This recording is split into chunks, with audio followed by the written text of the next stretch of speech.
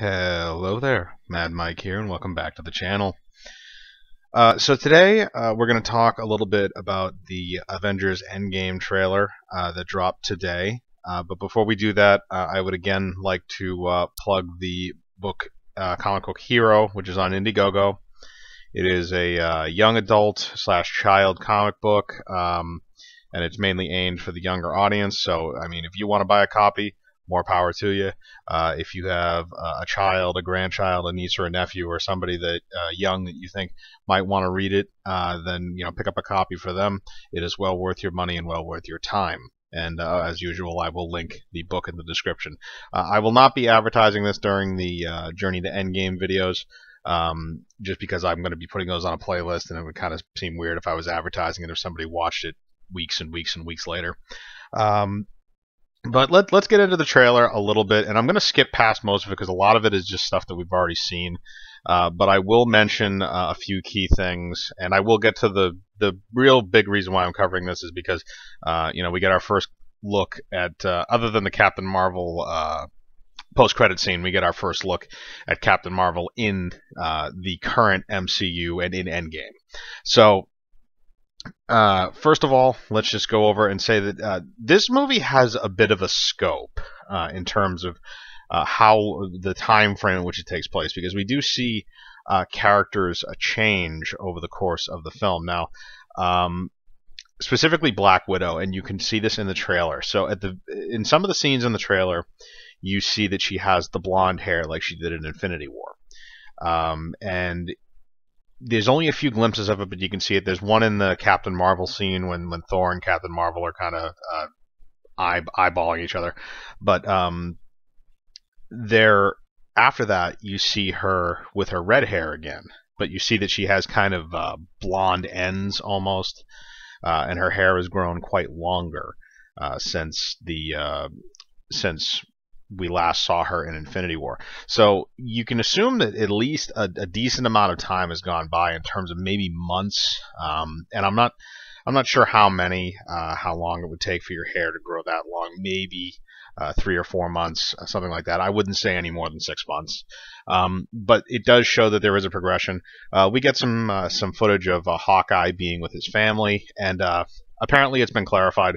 There is a scene where he's showing a little girl, or not a little girl, but a young girl, how to shoot a bow, and she hits the target, and he congratulates her. That's his daughter. That is not Kate Bishop from the comic books. That is his daughter. Although they might try and do that if he doesn't survive the film, they might be setting up for that. Which, look, as long as they write it good, I'm fine with it. And they've introduced the character now to some extent, so I can kind of live with that.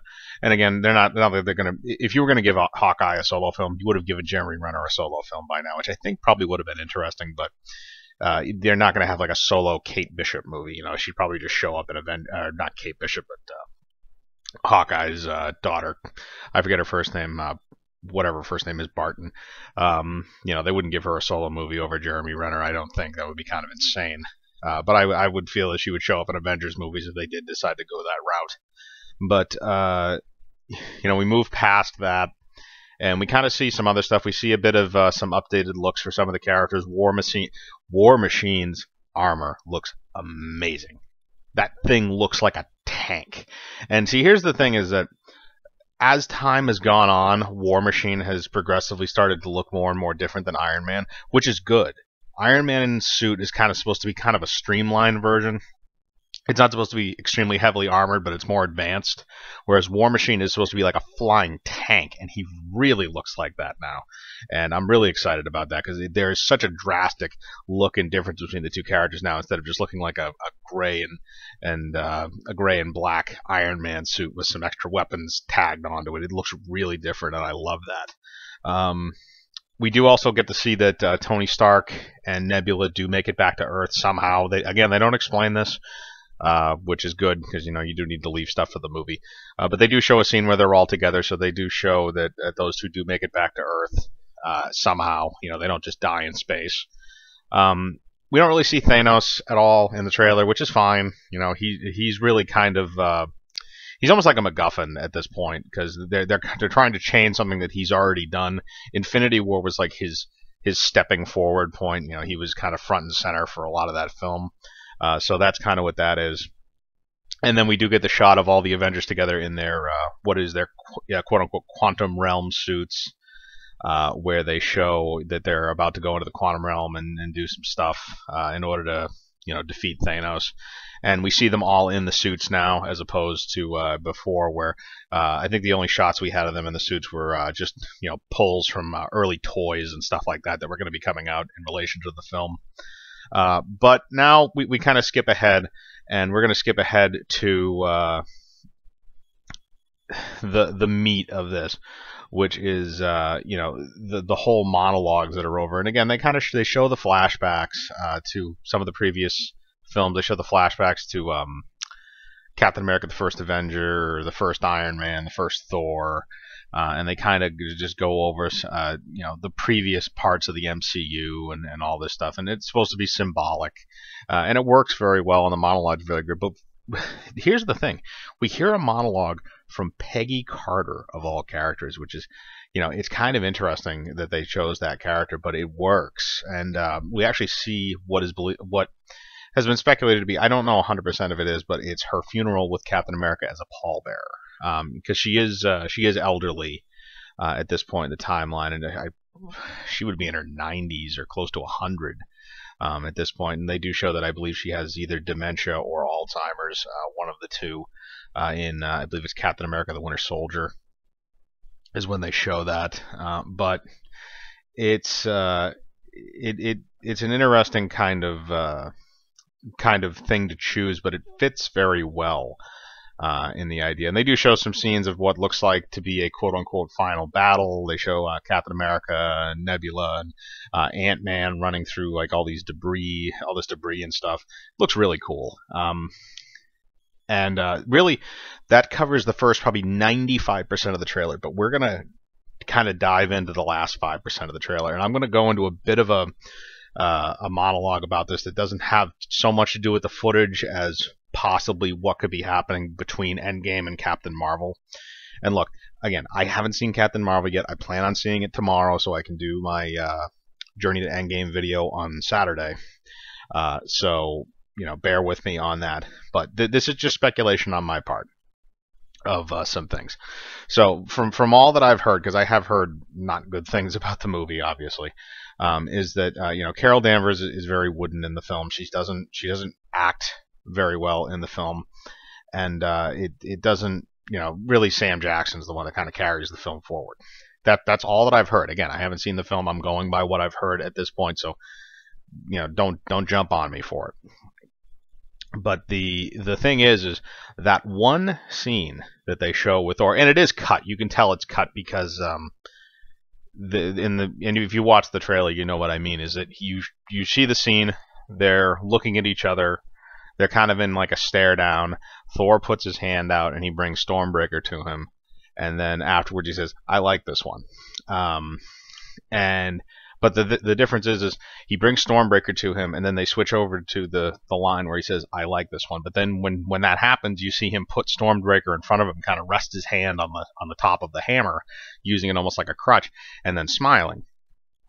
So the hammer immediately went from one position to another, which means there was some kind of a cut in there where there was dialogue that was obviously not put into the trailer, and it was cut that way specifically. But here's the thing, is that in that scene, I actually, Brie Larson was not terrible. That little kind of smirk that she gets in there when she's having the stare down with Thor, and when he brings Stormbreaker to him. And keep in mind that this is kind of a thing. And then Chris Hemsworth as Thor, his reaction, I find very very funny, just because. And look, people are going to say like, oh, this is them trying to endorse Captain Marvel for Endgame, and Thor approves and all that stuff.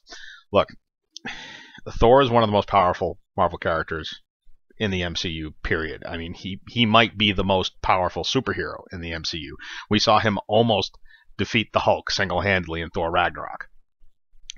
And he almost single-handedly killed Thanos. I think with Stormbreaker, he literally is the most powerful character, well, not character, but the most powerful superhero in the MCU. And obviously that eclipses Carol Danvers as well. But the point is that he is so extremely powerful, and it's not you know, he doesn't have. Not every day somebody walks up to Thor Odinson and stares him down.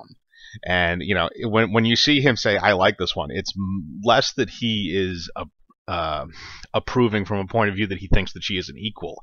It is more of him approving to the fact that she had the guts to actually stare him down, knowing that he could mop the floor with her. It's not what people are trying to make it out to be from the film. Now, the trailer might be trying to convey that, but in the film, I think they'll probably explain it a little bit differently, where you can tell because of Thor's attitude. It's not like he's not going to say she's as strong as him. He doesn't even say that Sif or anybody else from the Thor universe is as strong as him. He just simply laughs it off.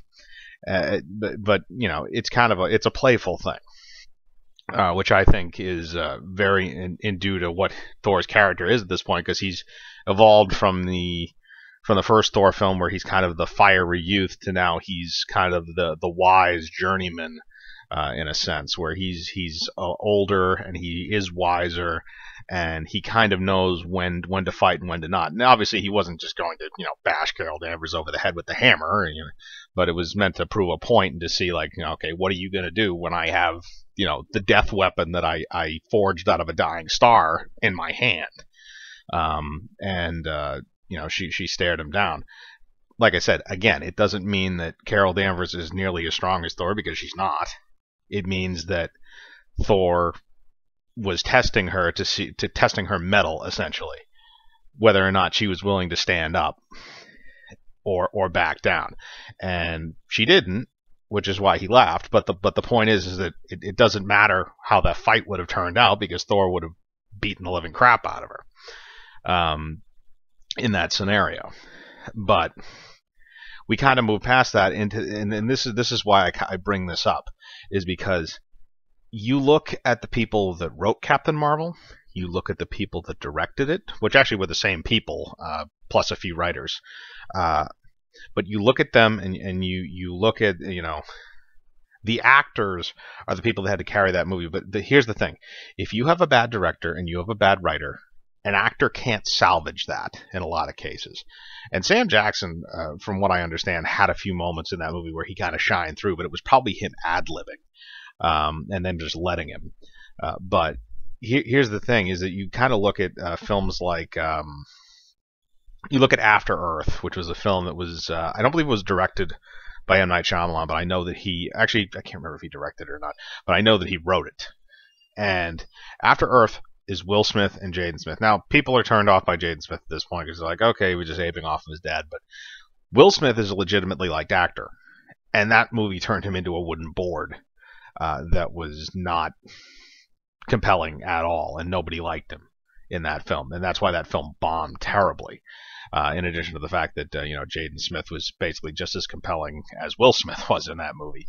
But it goes to show that what poor directing and poor writing can do. It can turn an actor that people love and turn him into a mannequin they trot out in front of the camera for ticket sales. And here's the difference, and that's kind of what I think might make the difference here, is that the people that directed Captain Marvel were not good at what they did. They did mostly indie movies before that. This is their first AAA big budget movie that any of those people had done. And I've looked on IMDb. I've seen their credentials. Their credentials are shit. They should not be working on that movie. They never should have been working on that movie. But they did, and they put it out, and it's getting criticized to living hell for it. But on the opposite side of the coin, now you have Endgame. And here's the thing. Anthony and Joe Russo are two directors that I trust. At this point, I trust them, because they have made 3 really good MCU films in a row, and this will be the fourth one. Hopefully will be the fourth one with Endgame. And I think that as long as Marvel does not interfere with them on a studio level, as long as they allow them to do what they want to do, then I don't really have a problem with Captain Marvel in this movie. And that scene kind of proved it to me, is the idea that, okay, maybe with better directors and better writers and everything like that, Brie Larson cannot won't be a piece of crap superhero who will ruin the MCU. And people, you can say that's me being an optimist. You can say that's me, being an MCU fanboy, whatever. But that scene to me had so much, and I know it's only 20 seconds, probably not even 20 seconds, maybe like 10 seconds or 15 seconds. But that scene in particular gave me a little bit of faith that Anthony and Joe Russo can make that character into what she's supposed to be. And here's the thing. We've seen superheroes come off with lukewarm initial films. The first Thor movie was not that good. I personally did not think it was that good. I thought the second one was actually worse. But I really, really liked Thor Ragnarok. And I know that, again, people are split on that movie, but I liked it. I felt the humor hit very well, even though, Thor's kind of the straight man, quote unquote. I felt that it worked, and I think Chris Hemsworth has an affinity for comedy, and that's another reason why it probably worked. But again, you kind of see my point there, is that I think Anthony and Joe Russo, if any directors out of the MCU are going to be able to make that character compelling and make that character good, and be able to balance her out with the other Avengers, and at the same time not nerf her to the point of non-existence. I think that Anthony and Joe Russo can do that, and I actually look forward to seeing what they do with that character, because this is the other thing, is that Kevin Feige appears to trust them, because he's given them 3 movies and they've done outstanding in all 3 of those films. And again, this will be the 4th one.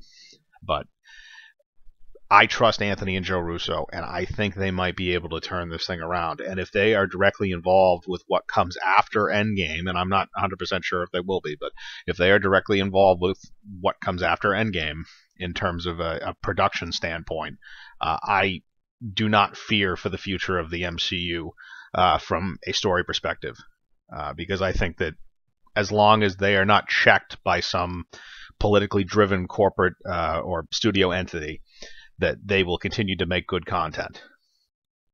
And again, you can disagree with me all you want. That's my interpretation of the end of that trailer and some of the stuff that happened in it. So it is what it is. But thank you for listening. Don't forget to leave a comment, leave a like on the video, hit the bell for notifications, and subscribe. And remember, I live my life free of compromise. Do you?